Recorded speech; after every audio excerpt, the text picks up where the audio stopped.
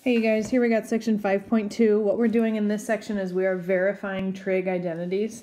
So if you remember the first section of this chapter, it was all about simplifying stuff that looks like this. Well, now we have an equation, a left side equaling a right side. And what we're going to have to do is try and simplify one of the sides. We're supposed to use the more complicated side. Actually, I'll get to this stuff in a second. But we're going to simplify stuff. And then what we talked about in class was sometimes it's hard to know in the simplifying the questions that we already did in class. Sometimes it's hard to know when you're finished. And so these are actually a tiny bit easier because they tell you when you're finished. So you're finished when this side, you've manipulated it, you've canceled stuff out, you've simplified as much as you can. You're done when it equals cotangent of s plus 1. So you're done when the left side equals the right side. So there are a couple things that I want to draw your attention to up in this box. If you need to pause the video to copy these things down, these are just strategies or things that might help you in doing these problems, these examples that I'm going to get to in a second. So memorize and rearrange some of the identities that you have memorized. So for example, this doesn't look like what you have memorized, but it's a rearranged version of that equation. Remember, sine squared theta plus cosine squared theta equals 1, and you can move stuff around in those equations. Another thing is to try to simplify the more complicated side of the equation. So start with the complicated side and try and simplify as much as you can, and hopefully that will eventually equal the less complicated side. So you only really work with one side of the equation, the more complicated one, and once you get it to equal this, you're finished. Okay, another strategy, what we've talked about in class already, is to try rewriting everything in terms of sine and cosine. So remember how cotangent is actually cosine over sine. So strategies like that. Sometimes you'll be factoring or using common denominators. So this is a ton of Algebra 2 stuff. So some of you that are getting sick of the trig geometry type of math that we've been doing, this chapter is very algebra heavy. Another thing is to use reciprocals, so don't forget those reciprocal identities. Sometimes we turn secant into 1 over cosine. We've been doing that all semester long though. Number 6 is a new one. This is use conjugates. So conjugates, again, is an Algebra 2 topic, and when you've probably looked at conjugates, you've done it with I or with radicals. It's kind of similar here. One strategy is if you have 1 over 1 plus sine theta, what you can do is multiply by 1 minus sine theta. It's called the conjugate because the sign is different. Everything else is the same. But if this blue is your original equation, then it's kind of like how we show our work using a common denominator. Well, this isn't a common denominator, but it's multiplying the top and the bottom by what's called the conjugate. And the only thing is the difference is that whatever the sign is here, you change it. And that goes on the top and the bottom. And then I'll do an example so that you can see what happens after you do that. But that is another strategy that you might not think of right away in order to simplify some of these. So I'll come back to that number 6 when we get to it, okay? But I'm just going to dive into this very first example. So what I'm going to do is I have two sides of the equation. This side looks the simplified version to me, and I'm supposed to show that this really complicated side actually just simplifies to that. So the first thing I think of when I see something like this is to distribute. So again, think back to like what you know about Algebra 2. Okay, so what I'm going to do is I'm going to multiply the cosecant of s. I know it's weird that they're using an s. Sometimes they use an x, sometimes they use a theta. It's just a variable. So cosecant of s times cosine of s plus cosecant of s times sine of s. Okay, so that doesn't seem any less complex to me, but cosecant, I'm going to try and use one of those strategies. I think that's 1 over sine of s, right? Times cosine of s. Okay, and I'm going to do 1 over sine of s here times sine of s. So all I did here is I used the strategy, what was it up there in the box? Number 5, use reciprocals.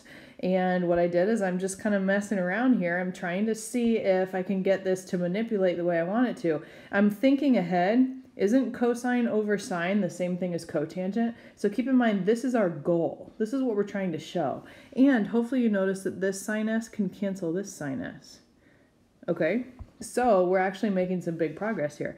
Cancel that, cancel that. And what I'm going to do is I'm going to combine all of this into one fraction here. So I'm going to put cosine of s over the sine of s. I'm going to keep that plus sign, and now that everything's canceled over here, I just have this 1 hanging out.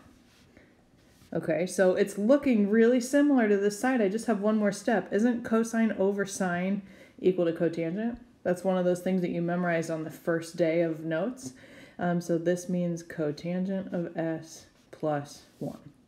Okay, cool. So now that this was what I was starting with, now that my left-hand side, cotangent of s plus 1 equals my right-hand side, I'm done. That's the whole goal. Left-hand side equals right-hand side. So what I've done is I've used all the identities and stuff that we have memorized, the reciprocal functions, anything I can just to try and simplify this so that it equals this. And once one side equals the other side, you are finished. Let's try another one. Here we go. Okay, so I'm seeing a bunch of squared stuff, and I know that I have a bunch of formulas that I can replace like all these squared things. So don't you have a bunch of like Pythagorean identities from the very first page of your notes packet? You can flip over to that, or maybe you're watching this video with your unit circle out with some formulas on it. But I'm pretty sure that 1 plus cotangent is one of those identities on that piece of paper. I'm pretty sure that it is cosecant squared. Okay, awesome. And tangent squared, I'm just going to leave that for a second.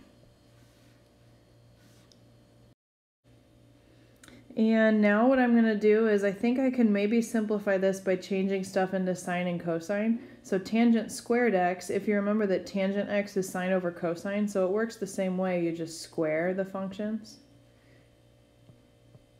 So tangent is sine over cosine, but since tangent is squared, I need to keep sine and cosine squared. It's kind of like keeping it in the same language, I guess. And cosecant, I'm going to write that as 1 over sine. So all of these reciprocal functions and the properties and stuff that you guys have memorized already, they apply to squared functions as well. Okay, so just keep that in mind. So what I'm going to do here is I can cancel the sine squareds. So that worked out nicely. And now I just have 1 on top and cosine squared x on the bottom.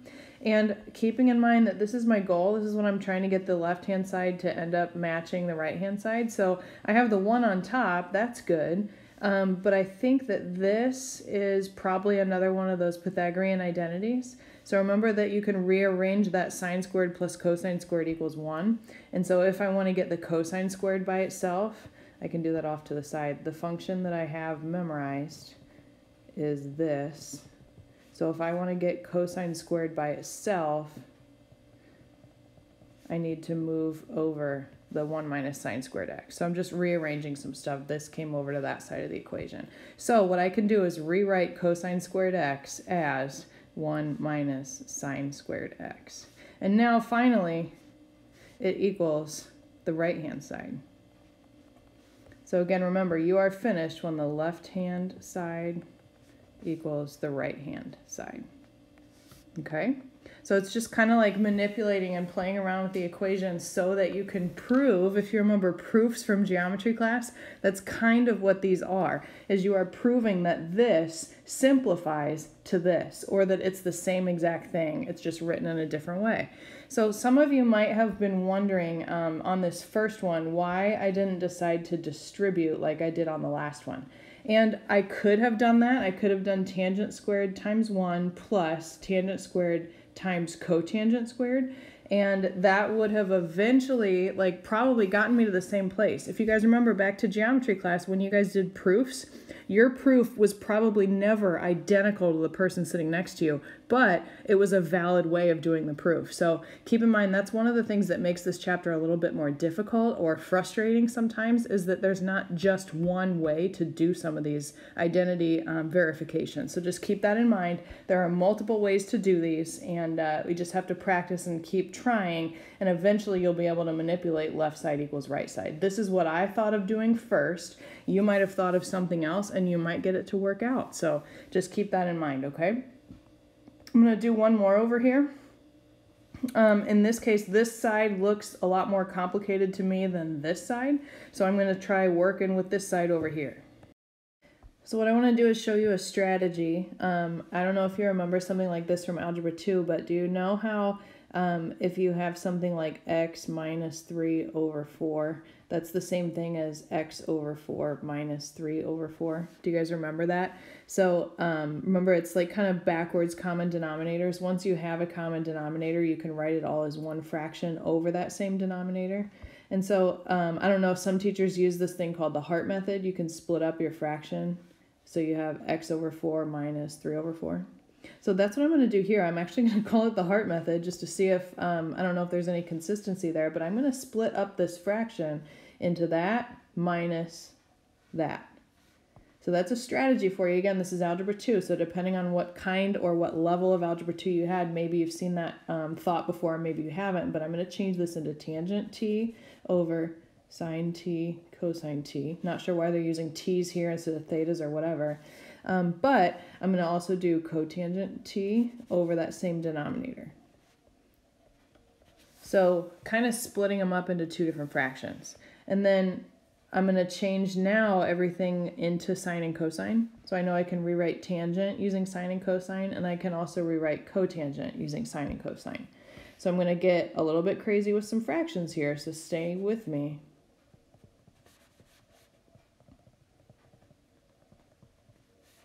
Okay, so I just turned tangent into sine of t over cosine of t, and this denominator stayed here. I'm going to keep my minus sign in the middle, and I'm going to do the same thing over here with the cotangent. I'm going to rewrite that as cosine over sine.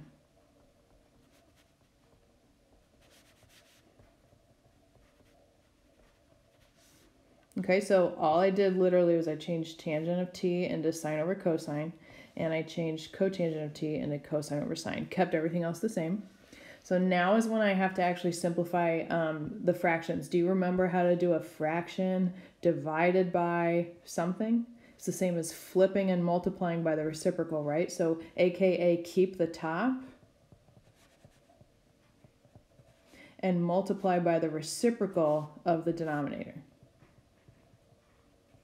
And maybe some of you can see where I'm going with that. Do you see how the signs are going to cancel now? So that's good. That's what we want. I'm going to do the same thing over here. I'm going to keep the blue, this cosine of t over sine of t, and I'm going to flip and multiply by the reciprocal of the denominator here. So that means 1 over sine t cosine t. This is just dividing fractions here. I kind of have two problems. I have this side and I have this side. Okay, so what I can do now, like I pointed out to you guys already, is that like the sine of t cancels here. And on this side, the cosine of t cancels here. Again, just keep in mind what we're trying to do is just simplify this thing. So now I have 1 over, I have a cosine here and a cosine here, and that makes cosine squared.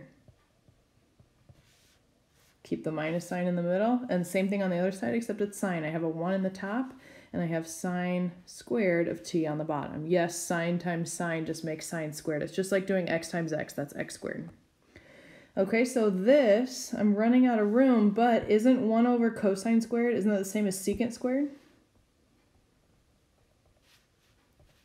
And isn't 1 over sine squared the same as cosecant? And finally, pretty sure that's what I was trying to show. So again, here we have left-hand side equals right-hand side. Okay, so that was a little bit longer, but that was just fraction stuff. So I told you guys in class, this chapter is a lot of algebra skills. So if you were really good at algebra or you're excited to be doing some algebra again, this is going to be good for you. If you struggled in algebra or maybe you took algebra a few years ago, then just keep that in mind that this might be a little bit difficult for you while you remember some of those strategies and those skills, okay? I'm going to save the last two for class tomorrow. Thanks for watching. Bring your questions. Have a great night, you guys.